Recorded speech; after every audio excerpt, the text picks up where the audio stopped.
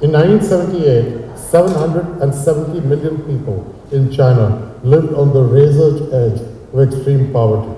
Nearly every single person, 98% actually, in the rural countryside were below the poverty line. But that's the year that China launched a determined strategy to embrace difficult reforms that fundamentally changed its development trajectory over the coming decades. Within 2 years, then World Bank President Bob McNamara was in Beijing.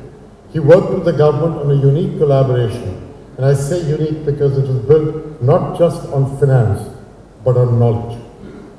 On China's climb up the mountain of development, many others joined, many of you who are here in the room. In the decades that followed, China's workforce grew by 2/3, creating 315 million jobs, more than 8 million a year for 38 years straight.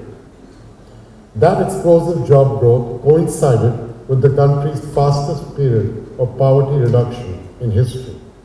China's success was so significant that it alone cut the global poverty rate from 44% to 9%, proving yet again that creating jobs is the surest way to combat poverty and to grow prosperity.